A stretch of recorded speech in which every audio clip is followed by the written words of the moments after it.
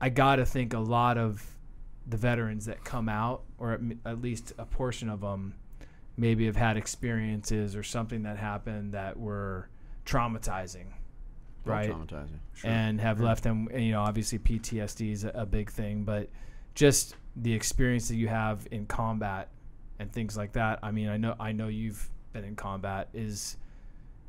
Did that, I don't know, how does that affect the transition? How did it affect it for you? Do you think that's something that, you know, I think that it's kind of a rhetorical question, right? Like, I know the answer is that yes, it does affect people, but. Of course it is. And there's a lot of people that don't understand that PTSD is real. It is absolutely real. It is amazing what the human being can do to another human being.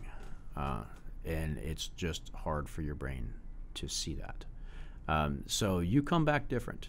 You do. I mean, I don't sleep, you know, pretty much haven't since 2003.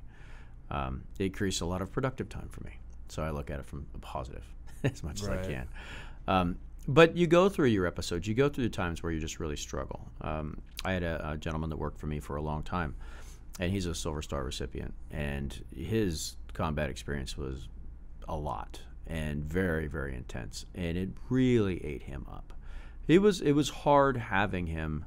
Sometimes it was really hard having him in the office because I could see when he was starting to go over the edge, and it was really quick. I'd get him out of there as quickly as I could, and we'd go do something, and I'd just take his mind off of it.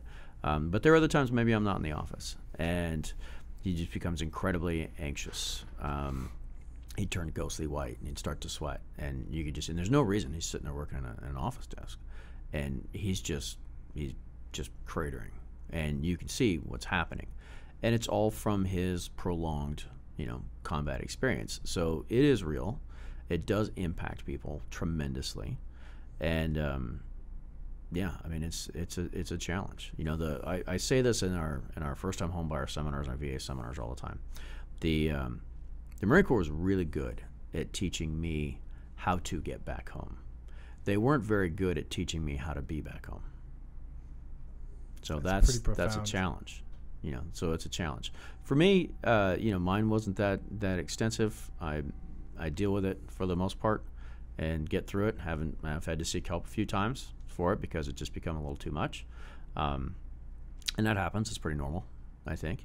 Yeah. And but then there's some people that, you know, you couple that with, you know, having the I guess it's a gene, alcoholism or something like that, or some sort of addictive thing like that, and you start coupling PTSD with something like that, now you start really seeing some issues. So the gentleman that worked for me, he had that. He had a highly addictive personality. He struggled with alcohol. He struggled with a lot of things. And so then when you start coupling the PTSD with that, either one of those on their own probably would have been pretty manageable. When you started coupling the two of them together, that was very self-destructive. Very self-destructive.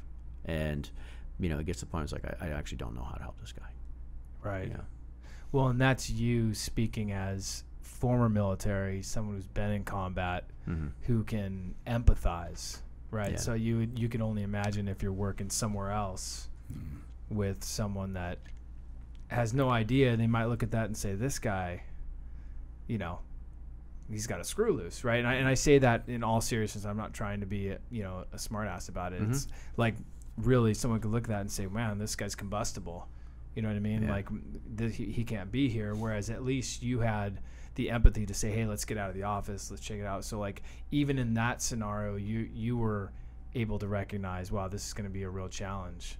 And I think the part where you hit on substance abuse or those, you know, tendencies or the likelihood of someone having those issues, I mean, I could see that being a big issue. Which then you just spiral, right? Because how important is... Yeah, it's a pain masker. A lot of guys use it. Right. You know, alcohol or drugs, whatever that they go to. Gambling. I mean, it could be... There's all kinds of stuff that guys find, and I think they use it as a way to distract, you know, or at least temporarily, you know, reduce the pain that they're feeling, suppress the memories, so to speak. Yeah. And what you were saying, you're absolutely right. It does spiral, and it will eventually.